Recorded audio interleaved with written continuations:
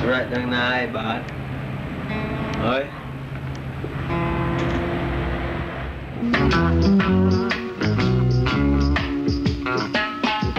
You're gonna lively up yourself and don't be no drag. You got to lively up yourself, or reggae is another bag. You're gonna lively up yourself and don't say no. You got to lively up yourself, 'cause I said so. You come so, you come so. Oh yeah. You're gonna lively up yourself and don't say no. Wonder why you act so.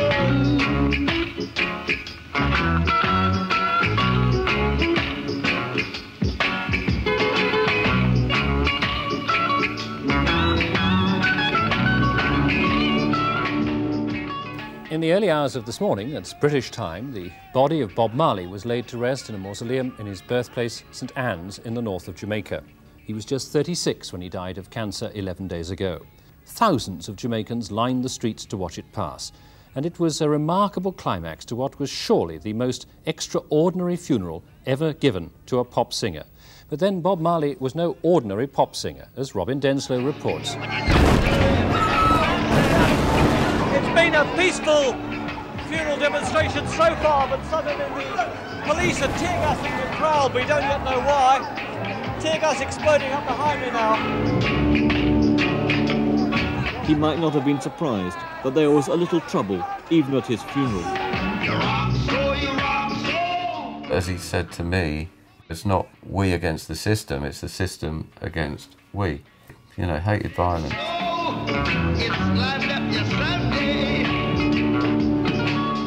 Rastas believe in peace and love. We'd use the pen as the sword.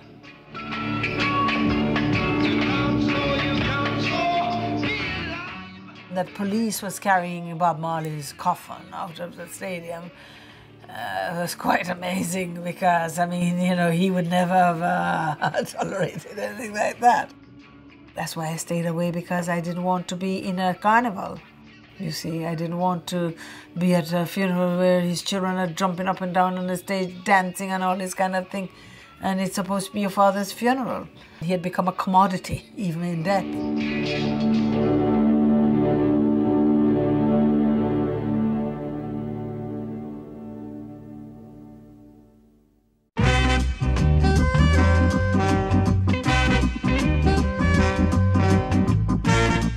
That's Bob's aim and his desire, to see everybody live in peace and harmony in this world. Because that's what let the world go round, you know, love.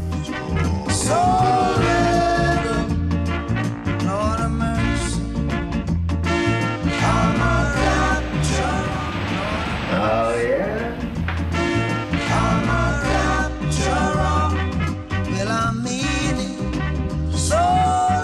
You really can't solve a problem with a war, you know. It doesn't really solve a problem. You don't feel like really killing someone. But whose problem am I going to solve when I kill someone? You know what I mean? So I figure the peace is the best thing. From unknown Trenchtown Rasta to one of the world's most influential artists, Bob Marley was a musical prophet and Rasta warrior who fought oppression and injustice with his 6-string guitar. He took the pulsating power of reggae music and tied its vibration to universal anthems of justice and unity. As the undisputed sovereign of reggae, Bob Marley's revolutionary music had and continues to have a massive impact on people of all races throughout the world. The music follows you wherever you go. Lots of grown-ups said to me, you know, when I put on a Bob Marley record and I'm feeling depressed and I put it on in the mornings, I feel so much better. I think it will continue, honestly, forever, in a sense. I think that his music will be around forever. I think we didn't see a fraction of what he could have done. He didn't even have 10 years at the top, you know, that's nothing.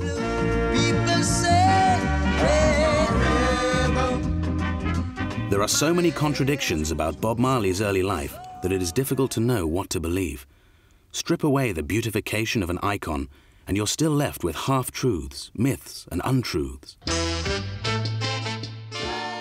Jamaica was just awakening to freedom after 3 centuries of British colonial rule, when Robert Nesta Marley was born in a tiny rural shack to 19-year-old Cedella Malcolm and Captain Norval Sinclair Marley. He was an Englishman, a white man. His work was doing field work in the mountain as a supervisor for the ex-soldier. He was well liked here. Bob's mum, she was from like a poor family in Jamaica. His dad was from a rich family, like old school white Jamaican family, and he left her the day after they got married, apparently. I wouldn't want to really say on camera what he said about his brother, but slavery was a very painful thing.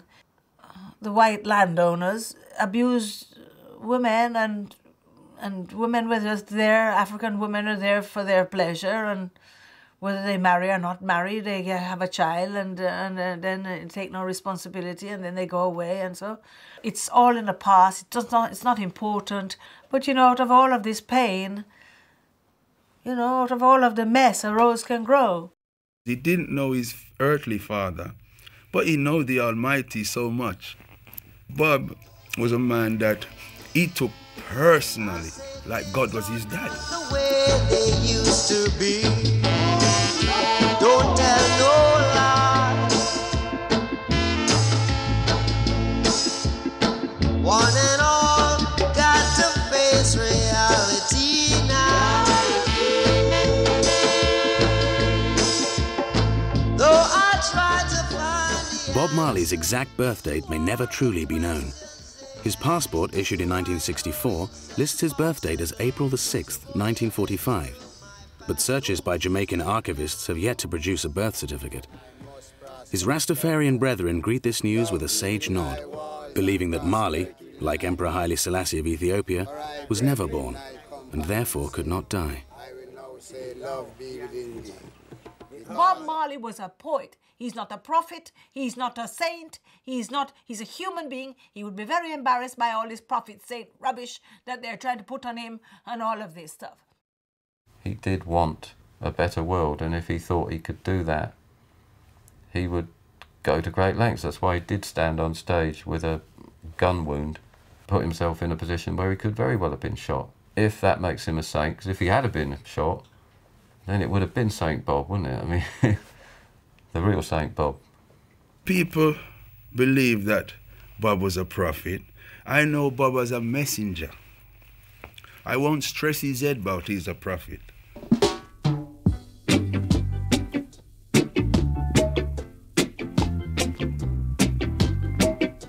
one good thing about music when it hits you. Whoa, I say one good. At the age of 5, Bob moved with his mother to Kingston, where Cedella thought that they would have a greater chance of improving their lives. Well, Bob told me about his childhood in the sense of he was a little boy that suffered, but then most black children born in poverty are going to suffer. His childhood was not, you know, a cloistered, happy, conventional childhood. It was a street childhood, and, you know, it wasn't easy. His mother, she was gone when he was very young. He said she went to America, but she did send for him, and he did try there, but of course it was no good for him, and he returned to Jamaica, which is a good thing. But at the same time, there was happiness. He had happy times with his grandfather when he would go to the fields on the donkey and help dig yams and things like that. So he had great memories of his grandfather. And that's Bob's house, right? Bob's used to be living over there. Long time now, about 16, 17 years old. Bob would eat out of the calabash and so forth. He would not eat out of any other plate or utensil. And he was living on a single bed inside this room here. Cedella took Bob to live with the Livingston family, and it was here that Bob and his newfound friend, Bunny Livingston, began to experiment with music.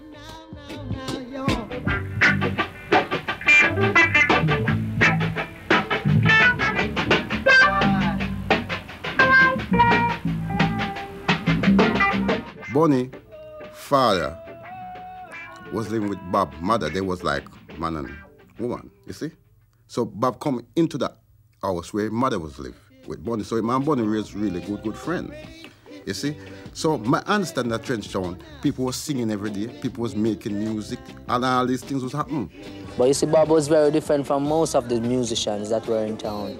You see, Bob had a part of the country in his life already, which in most of the musicians in the town, they haven't been to country, they don't know what it's about. All his aim, his desire was in music, nothing else, you know, nothing else really that he was interested in. Besides, you know, music, that was his main thing. Bob finished school at 16, and Peter and all of them, very young age. They did not go on to further education. They did not have time to read books to enhance their vocabulary anymore. So they were just, he was very interested in world affairs. He'd read the papers every morning, and so he was very much tuned into how the world was going. But that doesn't mean that he was an intellectual. He was more educated from the street. He really learnt what he needed to learn. You know, inspiration instead of education is how he liked to put it. He was hanging out with, you know, the gangs, what later became known as Rude Boys. He was playing football on the street, hanging out on the street, hearing music on the street. I mean, most of his education came from there. Bob took his first job as an apprentice welder. However, after an accident that filled his right eye with metal, he became determined to make it as a singer. Bob and Bunny, along with another teenager, Peter McIntosh, formed the Wailing Rude Boys, who later became known as the Wailers. Their first song, Simmer Down, was an instant #1 in Jamaica. Early Wailers songs were based on the popular dance music style of ska. Over time, the Wailers slowed down the beat, preferring the slower, bass-heavy sound of reggae. Why boasted thyself, O evil man? You had ska, first of all, which was quite up, frantic, but then it was about mid-60s and it was really hot, and ska proved to be a little bit too energetic to leap about to, so it kind of slowed down and it turned into rocksteady, which was like the link between ska and what became known as roots reggae, which is when it really got slow. And I think that's when like the ganja was kicking in as well, and it was kind of a slow evolution. The very soul of reggae music was from the Ground Nation ceremonies, which the Rastafarians used to just chant. They call it Rastafarian hymns. They sing these old songs over drumming. There'd be like 20 drummers just playing this kind of heartbeat. It was based on a heartbeat. They'd be chanting away like this and listening to American R&B, like popular US hits of the day. Somewhere along the line, the two combined. But reggae was a very slowly evolving thing.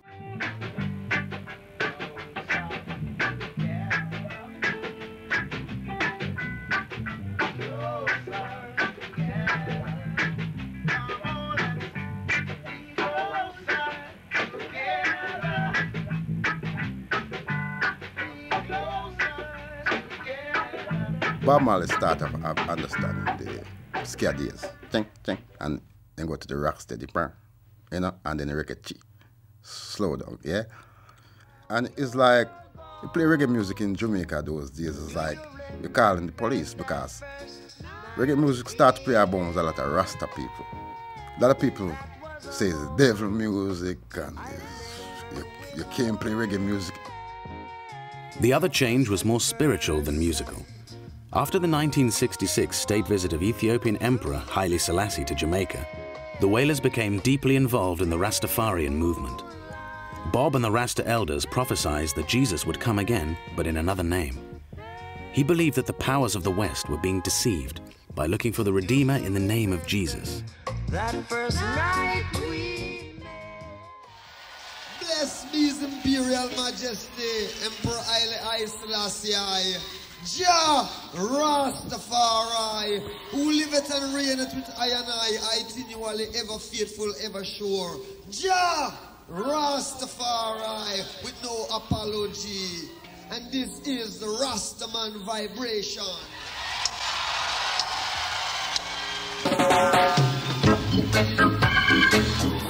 Rasta is something from the heart. Rastafari is not like a religion, it's like more like a concept for the people, something to believe in. Growing up as a Rasta, when the parents say, go and cut your trim here, boy, you know, it was a problem. See, because everybody's supposed to look like American Jerry Curl, and, you know, most Jamaican people are slaves, like, come from Africa as slaves. So, you find the Rasta people, well, it was more like the underprivileged, you know. Rasta was really, well, like a burden to the society. The policeman in Jamaica now, well, there was more racism with them. You see, because if you're a Rasta, you talk about Rasta and a policeman catch you, you're going to jail. The police gave us a hard time. There was roadblocks everywhere. It was very, very difficult. Taxis wouldn't stop for us. He'd say, Esther, you go and stand in the street and they'll stand for you. For example, his car would break down and things like that, and he can't get it fixed. And so it was really very odd. Rastafarianism is very popular in Jamaica, yet in Canada and the United States it has a bad reputation. People are associated with drugs and the trafficking of marijuana and violence, police arrest. Yeah, man, them crucified Christ, remember? Christ was a Christian and them crucified Christ. Him is not what it is. No, but let's go back to the facts. People have been arrested, and the Rastafarians in Toronto, for example, have a very bad reputation. I mean, you know, I wouldn't say that the Rastafarians have a bad reputation. I would say people give the Rastafarians bad reputation because the Rastafarians, I mean, you know, I mean, all of these things happening before the Rastafarians even start coming to Canada anyway around here. But the things that are very obvious are things like the way you look. Right? To most people who are very conservative in dress, you look quite strange. Plus the fact that you advocate smoking marijuana. Yeah, you think this. I'll show you this now. Could they tell God that it's not legal? No, but they couldn't tell God that it's not legal. You have a very strong religious belief, but other people don't necessarily share that. And what they see are the obvious things. And isn't it, in fact, true that many Jamaican people get involved in the trafficking of marijuana and therefore get the bad reputation associated with Rastafarians? People get trafficking. You see, I don't really know anything about those parts of life, you know. All I know about is Rastafari, you know, and try bringing this truth to the people. What the people do with them life, I don't really know about that. I know about my own. There you are, crying again of your loveliness. Uncover your shame. There you are, you're taking true love. And while you're taking true love, you give them the blame. Music producer Lee Perry was Jamaica's answer to Phil Spector. In 1969, he recorded a series of sessions with the Wailers. Perry, believing the masters to be his, took them to London and sold them. For 10 years, he said they worked and worked and worked and never had a penny. All their music was pirated. Lee Perry had already been quite successful in his own right. He already had a reputation as a nutcase.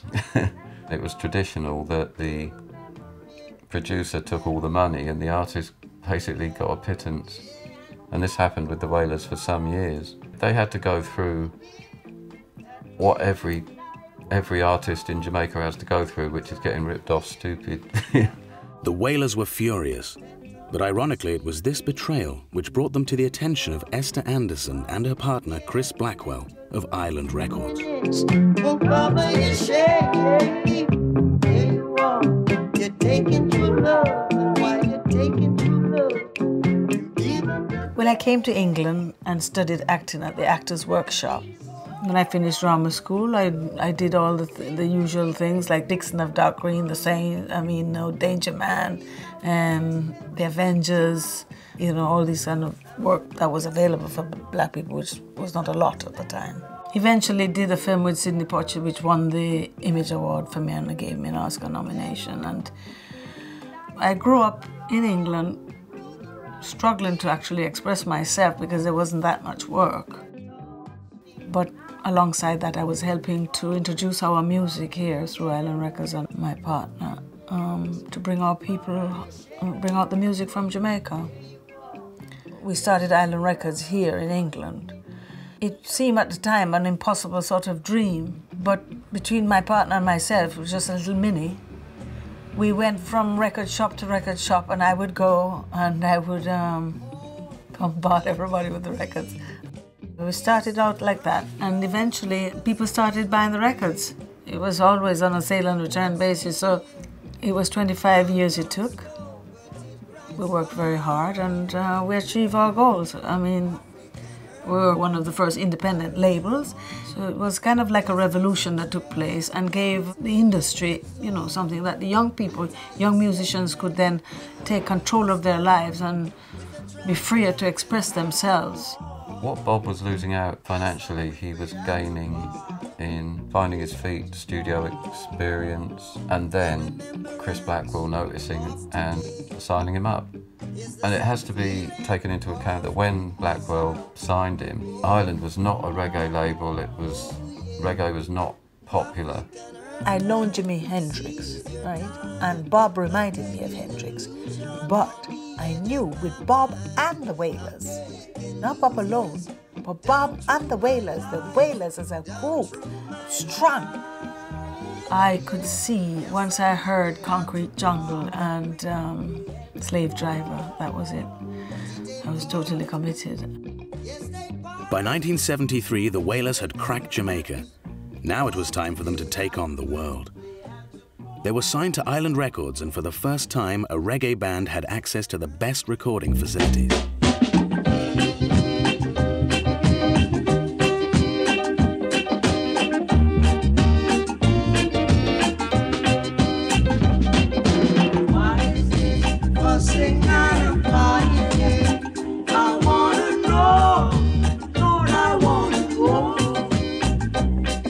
We took him all around the Caribbean, and I photographed him all the time. We developed a very close relationship where we started to write together.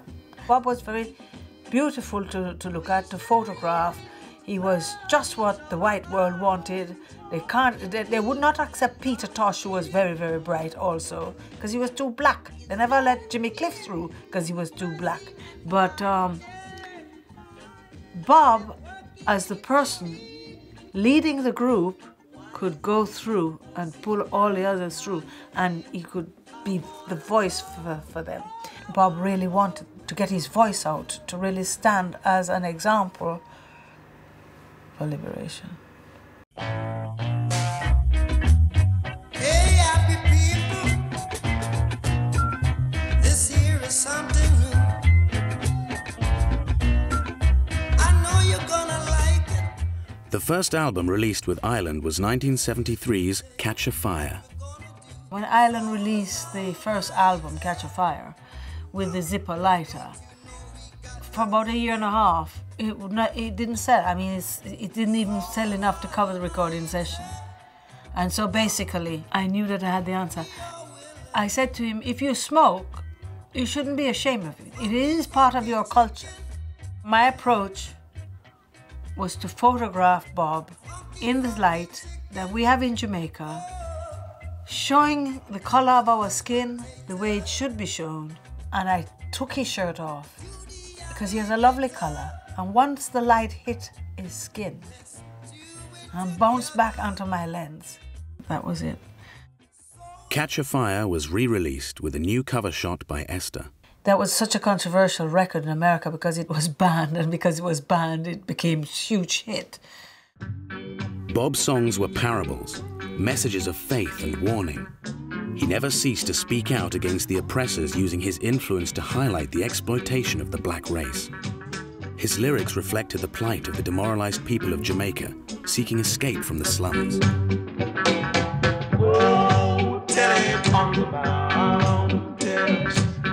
The way Jamaica is, you have one television station at those days, yeah? And most people listen to the radio, or you buy the paper. Some people couldn't afford the paper. So a lot of people can get the message when they want to hear through the music. If you go to Jamaica and you look around, you can see what Bob talking about. You see, you don't have to guess. It's not like a dream. It's not, you know, some people write and they write like fairy tales. You have to check the Bob was a poet also, you know. At times he called me a slave driver because I was always pushing him to write and said, come on, let's write a song. And so basically I encouraged him to take his guitar with us everywhere we go. And so we would go around the island, so he'd bring his guitar and he'd do the reggae rhythm and the song would be born. It wasn't very hard to write songs because it was what was happening around us.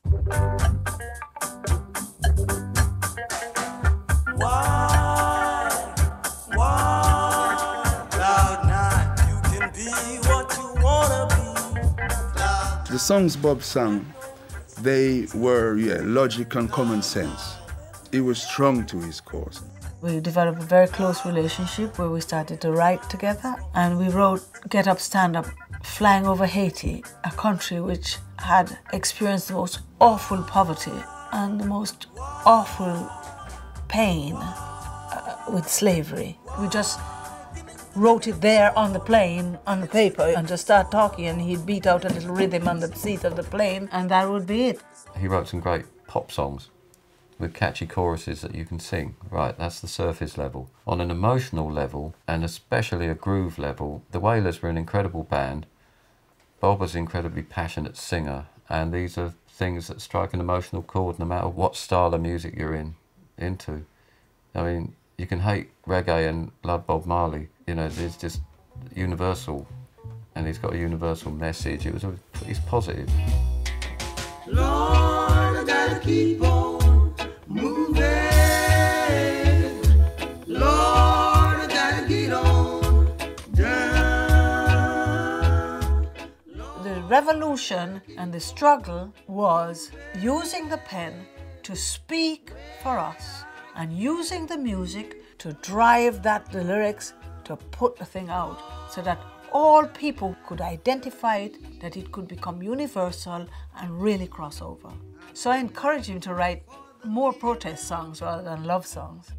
Bob managed to have like these different personalities. I mean, the same album, he could be doing a song about war, really brutal, graphic, realistic song, and then he'll be singing Waiting in Vain, or Is This Love? You know, he just was able to translate whatever was going on in his head. It just came out, and it was always sounding like Bob. And he never sold out, got soppy or soft or anything like that. It was all part of him. Just he wasn't ever going to be just a relentless militant. Hey, what is your own? What's your music to you? My music to me. The music is more than music to me. It go further than music, you know. It go with I don't know, it further than music. But you used it as a strong message. I mean, words like a hungry man is an angry man. The music used me. Whatever it is, there's no doubt Bob Marley knows how to use his music. 12,000 people, more than half of them white, came to hear him perform. And in a trance-like mystical state, he carried them with him and left them shouting for more. Despite this obvious commercial success, he appears to live the life he preaches. But as Bob's fame amplified, so did the media pressure. He wasn't the god-like figure that he is now, but he was certainly one of the most famous men in the world. People started coming from Harvard, Oxford University, Cambridge, and so to investigate the whole, what was going on in Jamaica. I coach them. I just say to Bob, now, you just have to be yourself, be strong, speak with your own dialect, the way you speak. Don't try to, articulate for them the way they want to do it. All the reporters had to come through me, and Bob was then free to be himself, to speak in his own way, to articulate the way he articulates, and for Jamaicans not to be ashamed of their accent.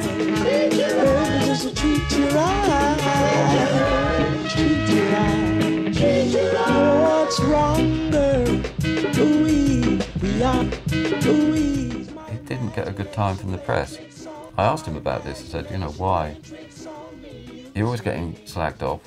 Why are you sitting here talking to me now? And he just said, it comes with the territory. I've got to keep going out there and playing and trying to make myself better. The first tour we went to America, but still people were calling him, talking about, weird hair and savages or whatever. I asked him too if he ever got sick of trotting out the same set every night. His shows have been slagged off for going through the motions. Now, and if you've ever seen any footage of Bob Marley, you know he's no way going through the motions. I mean, he gets carried away, and he was going to another place in himself every night. He was up there with the rock idol. You know, he could play in Los Angeles and the front tables would be the Stones and, you know, the rock royalty come to check him out. And not put off by the fact that he was a ghettoised reggae artist. By 1974, the Wailers had fallen apart. Let me tell you this, I'm a dopey conqueror.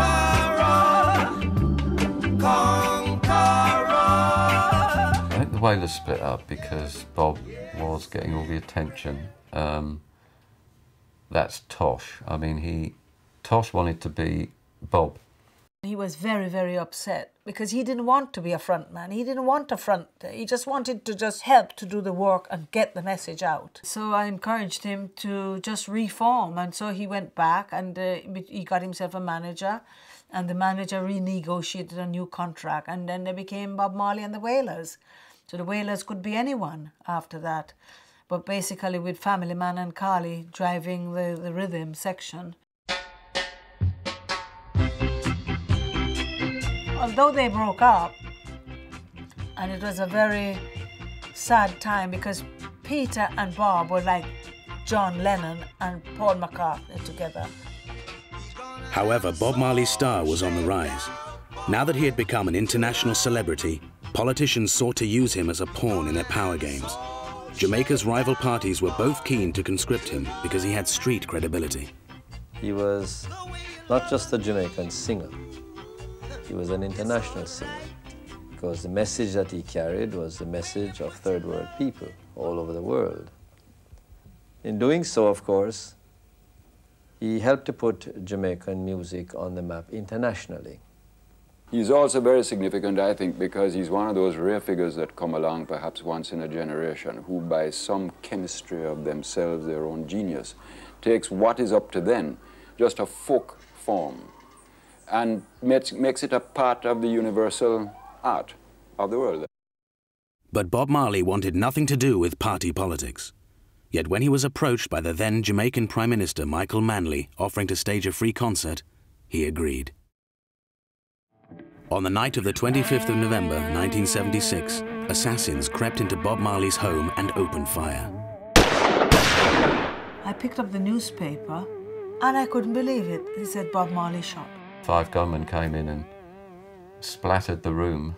I got him on the phone in Nassau and he started to tell me in detail what had happened, how they'd come in, these men, and shut up the house and him and the musicians and his manager. And it was never, you know, found out by the police who did it, but like I say, it's a popular theory that it was organised by the same guy, Siegel, who, when Bob died, got a posthumous Jamaican equivalent of the knighthood or whatever. No, they tried to kill him, of course. Politician, very dangerous, you know. Politics is life and death, you know. Very selfish. To be a president in Jamaica, you have to be corrupted. Any kind of politician, you have to be corrupted. I would believe that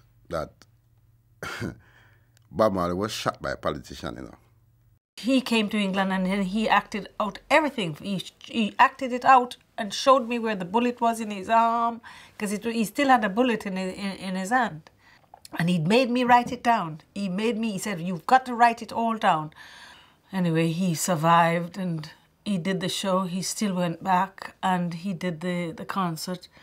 And some people say it was political. Some people say it had something to do with some of his friends who attached themselves to him. He did the gig wearing a bandage, and I think it was Rita Marley got shot in the head. She did the gig in a 90 with a bandage on her head. A lot of the bands pulled out. Bob, I mean, fair play, he could have just walked on stage and been machine gunned down. You know, I mean, that really took a bit of courage to do that, but, you know, he stood there, the famous picture where he's got the two leaders and he's bringing their hands together. I mean, he was a sitting target there. I'm surprised he got away that lightly. Bob's status had increasingly attracted those seeking to exploit his popularity for their gain. His refusal to be controlled by others had almost cost him his life. Did you see him as a political figure in any way? There was an assassination attempt on him just before he was to give a concert which some people saw as being a sign of support for you in the election before last. Yes. The political figure, yes. Political figure, no. Political figure, no, in the sense that Bob was not by temperament or mind the kind of person who would ever become, say, a part of a party. Bob wasn't at that length, at that level, on that wavelength at all. Political, yes, in that he was one of the most articulate troubadours of the ghetto, its suffering, its pressures, that I have ever heard. Ghetto youth, tired of the constant political infighting, banded together in a mammoth reggae concert for peace. It ended with Prime Minister Michael Manley and opposition leader Edward Seaga on stage, shaking hands in an appeal for peace. The man responsible for it all, they say, was Bob Marley. But isn't what you need some sort of social, legislative change? The economic conditions are bad. You have a lot of people who are unemployed. What's really going to happen now is that we don't really want the island to change. We want the world to change. And his music is how he gets his message across. No sun will shine in my day. After the attempt on his life, Bob Marley exiled himself to London for 18 months. After the shooting, first of all he took off to the Bahamas, and then he came to London, spent 18 months living in Chelsea, recording Exodus. We wrote I Shot the Sheriff in this flat, and finished Get Up Stand Up also here, and from here we did all the way for him to go into the recording. I cooked for them and take it. So the place has got memories. He adapted very easily to what was going on in Britain, because I mean he chose to live in London when the punk thing was exploding. Mick just lived down the road here, and Bianca and Marion and all of us were all very close. I introduced Bob to Mick in the street down there, and Bianca came up, rushed up. She came home, and Mick was said, Esther's just introduced me to a musician she just brought from Jamaica. Bianca ran up here and come to meet Bob, and was just so amazing. And they actually came to the speakeasy to the gig and screamed. Bianca was at the back screaming Rastafari and everything. It wasn't that he was the name that made him the person, you know. He was a person before the name, you know. He's a strong person. It's not a person you would say, who's that over there? You would know that there's someone over there who is like a strong person, you know. He had that kind of energy. Oh, Bob, if you wanted to work, he's ready to work. Of course, he was a disciplinarian. If something was wrong, he would have a go. At the studio at BBC, there was a young show-off lady, and she was behaving very bad. This is where I learned from Bob Marley. The lady was smoking a cigarette in the electrical part around the back. A old man came and said, could you hold the cigarette? The lady told him, you know, very bad words, where to go. I just heard Bob come and tell her off, in the right way. You know, he asked her, is it your name on this or is it my name? You know, properly. And I felt embarrassed for her, you see, and I walked off. And I know that he's a man, you know, because that lady was a very show-off lady, she, you know, because I'm little me, I was little, you know, a 17-year-old Rasta, so, you know, she don't see you. But Bob Marley see everybody, you know. Yeah, he was good like that. I think Bob was single-minded into the music. He wanted his family around him. When I say family, his extended family of musicians, a complex network of female company. Miss World was living in the house, and she said, what are you, a big famous movie star, doing with a boy like that? So, but I said, one day you'll all see, you know, and anyway, she ended up as Mrs. Marley or whatever. Women used to chase that man because, as I say, of his aura. You see the light, and then you know that all I want is just to treat you right. He was a man who love women, and they'd come to heat him up. He never go running after them, but like all rock stars, he attract girls. While in London, Bob heard The Clash for the first time. He admired their courage and anger in the face of England's class-based economic oppression and identified with their fight against racism and the system. Bob came to realise that there were a lot of similarities between the punks and the young black kids in London who were getting stopped by the police. And there were a lot of similarities between, his kids he knew back home in Trenchtown. Bob started off taking the mickey, but he ended up doing a record called Punky Reggae Party, which, name checks The Clash. He fitted like a glove, and he was playing football, and there was a lot of, regular football matches going on through 1977, including one with The Clash, I believe. We used to link up with Bob Marley and play football and stuff like that in the team. Make a team and, go out as the Wailers and play football and, do quite good, Never got thrashed, really, I don't know. I think the Wailers slaughtered The Clash, but they were a good team. Could read the game, we call it. Could read the game. Strong. You're a little short man. Strong. I asked him if he'd ever considered being a footballer as opposed to a musician, and he said never, because music's in his soul, and he made a point of saying football's too rough. He used to like to play football, which I totally disapproved of, because I used to say, you should be, you're not a football player. And so he had this friend who used to encourage him to go off to play this football. And I said, but people are waiting on you, you have to go on tour, and you should be rehearsing and writing songs. But he liked the football, and of course that's what damaged his toe, that then became malignant and created all this cancer cells in his body that took him over eventually. In, May 77, Bob sustained the football injury which would become the cancer, and it was Bob's passion for football which really, he kept playing, he didn't stop in May 1977, he was still playing in 1980, which is a bit silly really. By the late 1970s, Bob Marley had catapulted from the hottest new celebrity in black music to global superstar. He had become a world figurehead, like a Jamaican Martin Luther King. His records sold millions. His tours sold out, and from Asia to America, from Africa to Europe, he sang the message of Jah.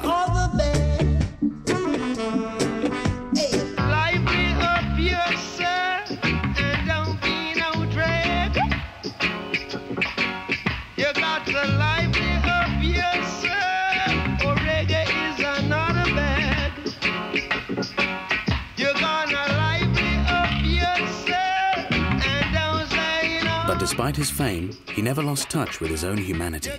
The interesting thing about him is that as he grew in stature, as he became a millionaire, for example, one often wondered, will he tend to go soft, to become gimmicky, to try to appeal to a more commercial market by compromising his statement. And instead, he remained absolutely uncompromising. The range of his interests grew, said he would sing of Zimbabwe as well as Trenchtown in Jamaica. But the concern remained absolutely the same, uncompromisingly the same. The money didn't change Mr. Marley. I think that it changed the people around him. No matter how much money you may have, you're gonna leave it anyway, so. He's not somebody that really worshipped money and things like that, or fame. I remember once he took the pair of jeans out of the washing machine and had lots of fivers. And he didn't even know that his trousers pocket was got all this money in it, and just, it didn't even matter to him. But yet he never had any money either. And in a way, when he was sick, he kind of lived in some sort of terrible poverty. What do you do with the money that you make? Do you take it back to Jamaica? Do you give it to the people? I give it away. You give all your money away? All the time, yeah. How do you survive? Oh, Rastafari is God. How do you feel the people of Jamaica see you as a musician? See me, the people of Jamaica have to see me. We show the people of Jamaica Rastafari. No. Do they like you? If the people like me, yeah, the people love I. people love her, the people make her. The influence which our father have on music is that him bring the people voice to the world and to use music not only for make money or entertain but for educate and enlighten people.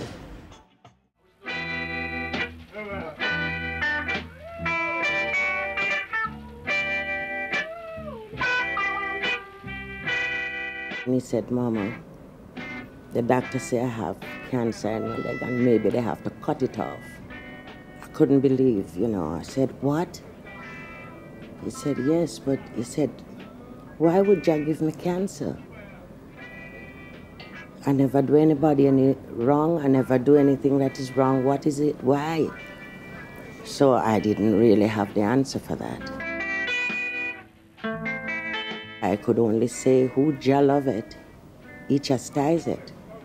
So, you know, whatever comes, we have to just face what is before us.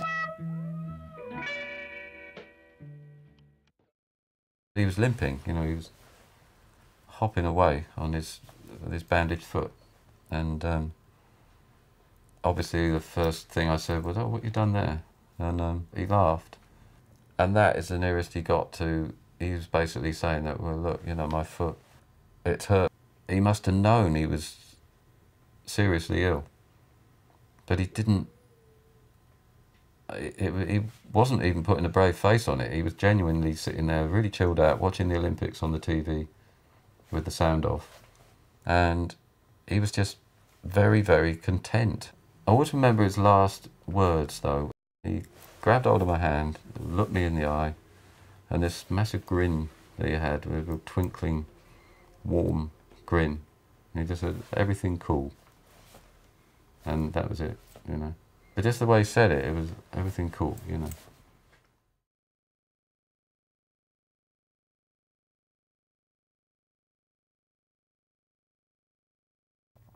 I heard that he'd passed away. You know, it was terrible. I was in Jamaica when it happened, and I phoned here in London, and I couldn't believe it.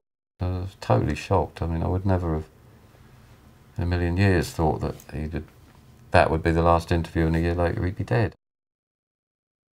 I don't think he should have been made to do that last American tour, because, you know, you've got photos of him in '77 with the bandage, and here he is in 1980 still wearing the bandage, which was basically a permanent fixture in that period. So I don't know why he was forced to do that last tour. He looked really knackered when I saw him. I think the kind of people he had around him, he was not advised properly. The record company should have taken better care of him. But there was nobody intervening for Bob, as far as I know. The friends that Bob had around him by then was a very dark energy. He had some bad elements around him that was not helpful to his growth or helping him to really sort this problem out. And he was overworked, you could say, because he was touring very hard and he should have had a holiday. I just think that the people around him just didn't take any care, and they know it, and they know how I feel about it, especially one who knows exactly who he is, and I'm talking to him now, and I hope that he watched this documentary, that he can see it. Because he had a big influence on Bob, and so they could have done something more for him instead of these people out of I don't know where they came from saying that they know how to cure cancer. And when it was too late, he goes to Germany and it was too late. The treatment in Bavaria wasn't recognised by the American Cancer Society at all. This was kind of renegade, you know, holistic treatment almost. And I think Bob was believing, you know, willing himself to believe that he was getting better. Absolutely not the right care for somebody with that kind of money at that point in his life. He wouldn't go with traditional Western medicine because of Rastafarian belief. He was a deeply religious bloke. During his brief lifetime, Bob Marley had risen from the ghettos of Kingston to become one of the most influential and charismatic performers the world has ever seen. But what is so remarkable is how immensely powerful his music remains today, how undiminished his message is, and that it still resonates so deeply. I and I now have words to really talk about Bob Marley for the good that he have done. He's really a prophet. No doubt about that. If you're not living good. He was gonna be a superstar, whatever. You know, he had that in him. He was strong to his cause, genuine, you know. I don't think that he would have thought of himself as any saint or any prophet or anything. He'd tell you to go away with that. You know, he just would not have tolerated any of that.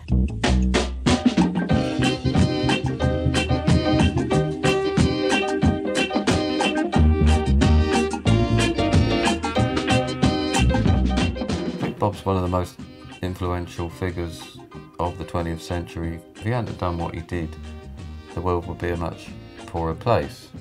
They have made him into a commodity. Now you can buy Bob Marley shoes on the internet or whatever it is, you know. He would have just been sick.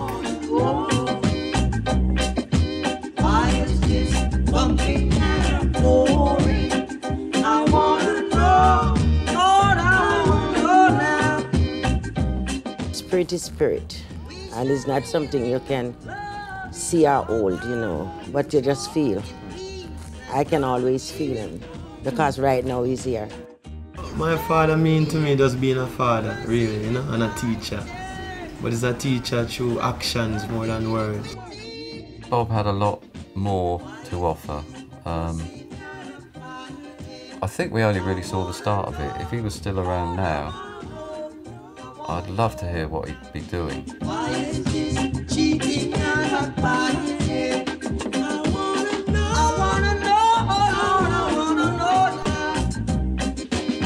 He's always with us, and the music is always there. He's here to stay, really. I mean, would he have done Live Aid? You know, you can speculate, you can go on, you know, all you like, but I think if he'd have had another few years even, you know, just a couple, I think we would have seen a lot more of another side of Bob. His music, he did it from his heart and from his experience, you know. The fact he'd gone back to Africa, which is like the big thing that Rastafarians wanted to do, Bob was in a position to do it, and he was not only in a position to do that, he could go back to Africa and make a difference there. I think we didn't see a fraction of what he could have done. Basic lesson was freedom and justice for all people, you know, especially for African people too. Freedom of Africa and justice of Africa. Yeah. Bob couldn't have lived to a nice old age and enjoy his children, his grandchildren, and be around with us and still be jamming. As Rem say, one of these days I'm gonna stop playing music.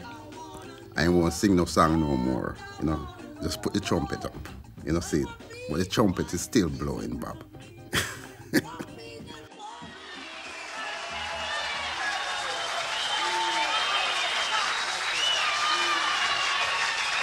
Now, my name is Natty Dre.